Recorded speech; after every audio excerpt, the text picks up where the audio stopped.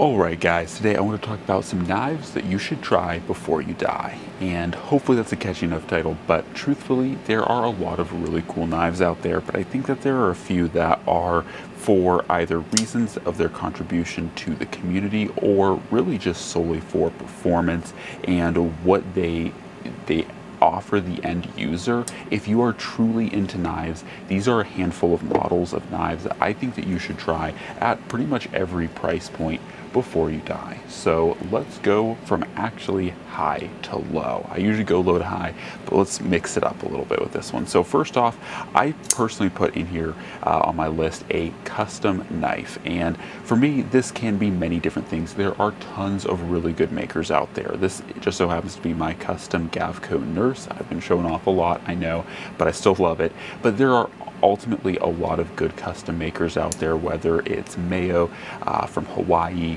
or many other people. Even custom like Mick Striders are really not half bad knives and really cool. And I personally think that the level of detail, the level of end machine work on most of these custom knives vastly justifies their price if you are a knife person. Once again, this is the type of knife that you're going to buy if you are really into knives, really into the kind of mechanics of how blades work, and really appreciate all the end level finishing that goes into a blade.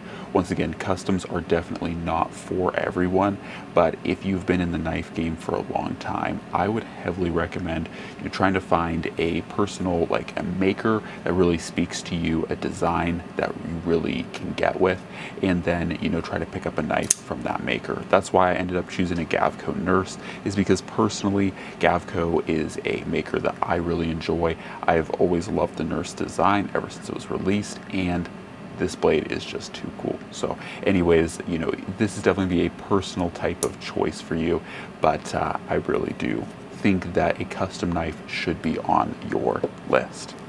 Up next, we're going to go with the Chris Reeve Knives Large Inkosi. Now, some people do find the small Inkosi and Sebenzas more pocketable and more carryable. For me, I've always liked the large Inkosis and large Sebenzas, primarily because the small I feel is just a little too small. But this is a knife that, whether you're one of those people that really enjoys a knife from the manufacturing and engineering standpoint of high precision, you're going to love this thing. Or if you're looking for a knife that is a really good EDC blade, or a knife that's very classy, that's going to be able to be used in a wide variety of situations, you're going to really enjoy this knife. The Chris Reeve Sebenzas and Inkosis are really just crowd pleasers, and I honestly mean that. I've shown my Sebenzas and Inkosis to people who know nothing about knives, and they immediately take a look at it, feel the smooth action, and enjoy it. So like, whether you are showing this to someone who's not a knife person or has been a knife person for a long time, both parties will love Inkosis and Sebenzas equally, and they are knives that you should try to get your hands on before you die for those reasons. Alright, next one up is a personal favorite of mine, and that is the Rick Hinderer XM18. The XM18, once again similar to the Sebenza and Inkosi, do mean a lot to the EDC community. They were kind of foundational knives, but even if it isn't for that reason, this is once again another knife that I don't know if you would count it as classy as something like a Sebenza, but it is another crowd pleaser because the actions on these guys are usually very squared away, and the overall handling and aesthetic of them, I think it's just awesome. I think they have a pretty timeless design. It is undoubtedly more tactical with all of the jimping, along the different areas of the blade, but or handle.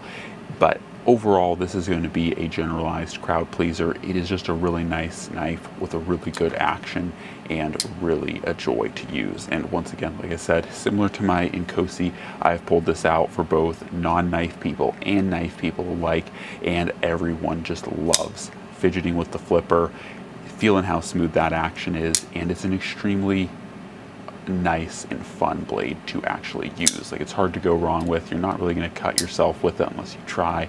And yeah, so these XM18s, especially the 3.5-inch versions like this guy, are just really, really sweet blades. And I know that there are quite a few people in the knife community that have large collections of Hinderers, and I think this is a really good representative case of why that is. All right, next one up, and this is one that I didn't originally have on my list, but by God, I have to throw it on here because I love my Strider. I have a real soft spot for this guy because I will still and always view this as one of those holy trinity knives. And you know, is it rough around the edges? Is there a little bit of lock stick? Yes and yes. But this is one of those knives that honestly I love because it is, I don't know if sloppy is really the right term for it, but because it's crude, like it's rough around the edges, and that is what I like about it. It's also just a very polarizing design. Like if you take this large Nkosi here and you say like, this is essentially, if you were to look in a textbook that has pictures and see like a knife, it would look something like this Nkosi, right? This Sebenza, or not Sebenza, but this Strider SNG, you know, just has such a radical look and radical geometry, especially in the handle, where it just looks different. It honestly looks, if you want my opinion, more like the grip scales of a 1911 than it does an actual knife. And I think that is part of its, you know, like very polarizing, very striking aesthetic that makes it something that a lot of people genuinely like. Also too, you know, the notable tiger stripes, very much a Strider classic, and that's what I like. That's what I like about so many of these Striders, is they are very classic knives that just have a unique style to them. And yeah, they are what they are. I mean, you have flamed titanium handles, you know, with that freaking tiger stripe blade. Like, this is just very unique. And once again, a lot of people don't necessarily love the Strider aesthetic, but they're so polarizing that they are worth checking out. All right.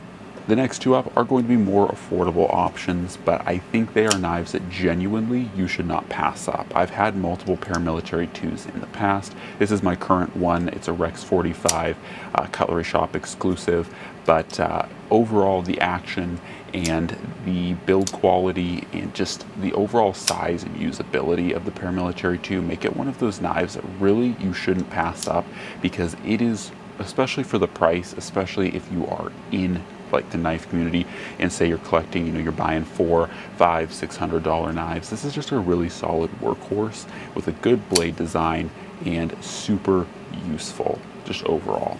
So it's definitely one that you should check out if you don't already. I feel like a lot of people get them early on in their knife collecting journey, and I think that's great because they are really probably one of the best knives for all around use.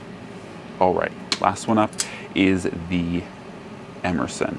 Now this one in particular is a CQC8 Mini, or Horseman as they're officially designated, but really any Emerson for that matter I think is worth getting, because Emersons once again have a very unique contribution to the EDC knife kind of community or life, but also too they have a very unique design. Once again, there are companies that copy the wave feature, but Emerson was the originator of it. Also too, he's one of the only, or Emerson is one of the only knife companies out there that, like, at production level is making true V-ground, chisel ground blades. So it's a very unique experience and a very unique knife. Once again, I like the Emersons for a lot of the same reasons that I like my Striders, and that is because they are built, you know, rough around the edges. Once again, they're kind of crude, and I do know that the more modern versions are more refined, but I don't mind, like I've had to tell people in the past, like I don't mind the rough around the edge kind of